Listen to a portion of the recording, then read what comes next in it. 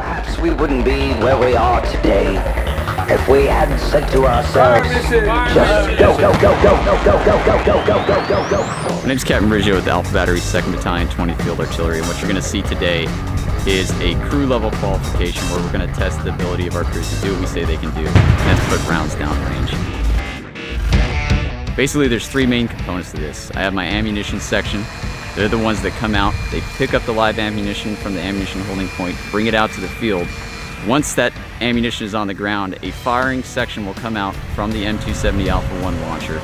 They will pick those rounds up and put it into the weapon system, which will ultimately allow me to put those rounds downrange and put the rounds on the target.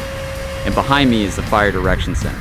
The Fire Direction Center, those soldiers are the ones that actually do the computation of the data procedures and transmit the data to the launcher, whether it be via voice through a radio or digital through their radio systems.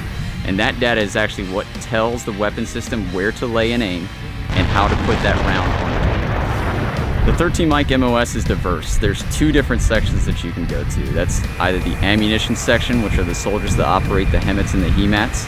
Those are the trucks that have the launcher pods on them. As a 13 mic, you'll also be in the M270 Alpha 1 launcher itself. The crews that are in the M270 Alpha 1 launcher are responsible for safe loading and firing of that weapon system. So the 13 Juliets are the soldiers behind me in the Fire Direction Center, also known as the FDC. They use the Advanced Field Artillery Tactical Data System to deliver firing commands from their FDC to the M270 Alpha 1 launcher. And that's ultimately what tells the launcher where to put its LM, which is the launcher module, where to aim, and how to shoot that round.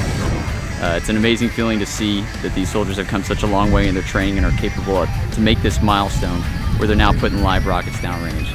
And really, it ensures that the equipment and the soldiers are ready to do what we say they can. Deep strike, tough as diamonds, fire strong.